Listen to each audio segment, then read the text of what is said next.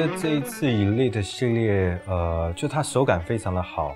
然后我后来仔细看了一下，就是它在这高把位这个地方，就是它这边琴身有好像削的比较下面，然后所以在弹高把位的时候，就是高的格数，手很容易就下去。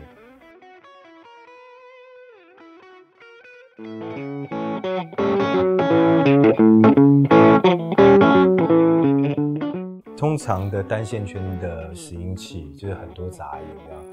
那尤其是我在舞台上那个灯光很多的时候，其实那个杂音就马上就被 pick up， 就是收起来。那因为今天在录影，其实灯也蛮多的，但是打开其实是没有杂音。这个对演出我觉得是非常，就是有很大的帮助。那另外一个就是，如果说他为了要减低那个杂音，反而如果说那个以前的那个痛不见的话，那是很可惜的一件事情。但是其实这一次，就是他完全都还是保留以前那个老的痛，就是老的 Fender。那但是很特别的是，它除了这些老痛之外，它这边还多了一个 S1 的 switch。然后我刚才试了一下，就是除了这原来的五段的声音之外，它其实还多了另外5段。它现在总共有10个声音。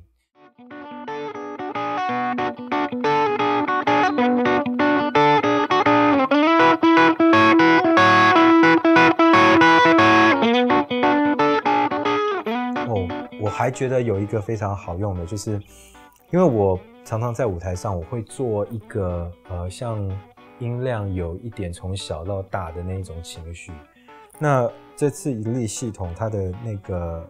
就是旋钮的系统，它上面都有一个指滑垫一样的东西，所以它手指很容易去控制它。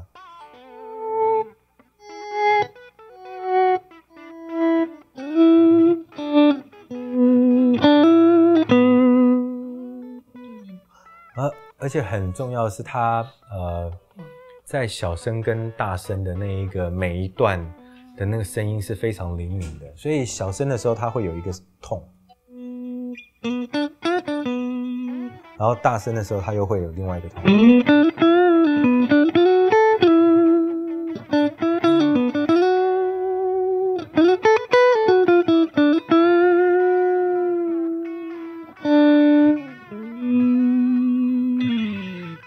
但是他的表情是很灵敏、很敏感、很 sensitive， 对。